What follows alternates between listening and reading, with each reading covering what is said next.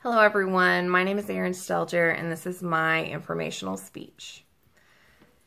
Think about how many times today you've used your computer or tablet or your cell phone. Now imagine if you didn't have the ability to use your hands and how that would affect you.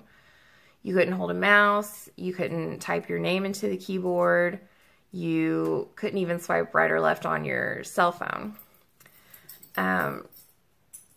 This brings me to what I'd like to talk to you about today, and that is in our technology-reliant society, web accessibility is growing ever more relevant. Just to give you a little bit of background on myself, I used to be an accessibility specialist at the University of Oklahoma in their Human Resources Department. And all that means is it was just my job to make sure that any information that was on their website was accessible. And that brings me to my first point, which is, what is web accessibility? All web accessibility is it just means that every person going to a website has the right to an equal experience. Not necessarily the same experience, but an equal experience, and they should have the ability to come away with the same information as everyone else, whether you have a disability or not. The top 4 disabilities listed on webaim.org, which is a great accessibility website, are visual disability, hearing disability, motor disability, and cognitive disability. And I'm just going to give you a few examples of ways that websites would move towards being web accessible for each of these disabilities. For example, for a visual disability, a website would create text that was compatible with a screen reader, which is software that someone with low visibility or who's blind can download on their computer, and it will read the text to them. So they can hear what's said on the computer. And someone with a hearing disability would use captioning, which is the text that's at the bottom of like a YouTube video, or sometimes you see it on TV. But that's just so they can read what's being said in a video at the bottom of their screen. Someone with motor disabilities, like we talked about earlier, they might use a mouse stick to tab through a website. And this would mean that the website would need to have tab through capability, which means you can hit your tab key to navigate through the website and not just have to use your mouse. And for cognitive disabilities, the main way to be accessible for cognitive disabilities is keeping your website, keeping the text concisely written. Don't be too wordy or use jargon that's hard to understand.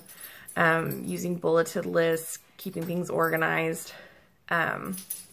Those are some of the basic ways to be accessible for a cognitive disability. And that brings me to my next point, which is, why is web accessibility relevant? Webaim.org, again, they state that 1 in 5 people in our nation have a disability.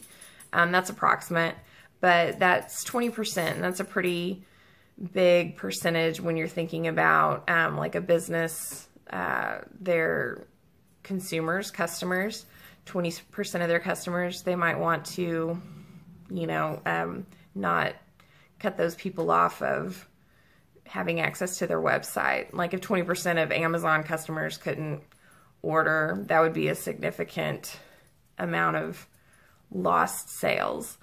So it makes sense on a business front to cater to those people. Another reason is now there are federal and state guidelines, and those are becoming more and more, they're stronger. People are already starting to get sued for not having accessible websites, and that's probably going to be the case more and more until everyone starts getting on board and having accessible websites. You can read about the federal guidelines at ada.gov, and you can read about state guidelines at ok.gov/accessibility. And basically, the more accessible a website is, the more user-friendly it is for everyone. Just one example, if you're in a noisy area, you can turn closed captioning on your video so you can read what's being said.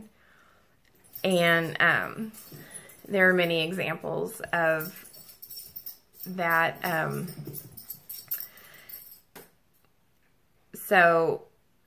In summary, web accessibility is growing in relevance in our tech-driven world, and I hope that you now have a better understanding of what web accessibility is and how it relates to each of us. And just a final note, Eve Anderson is the accessibility guru at Google. She really knows her stuff, and the way she puts it is, in a way, the accessibility problems of today are the mainstream breakthroughs of tomorrow. Thank you for your time.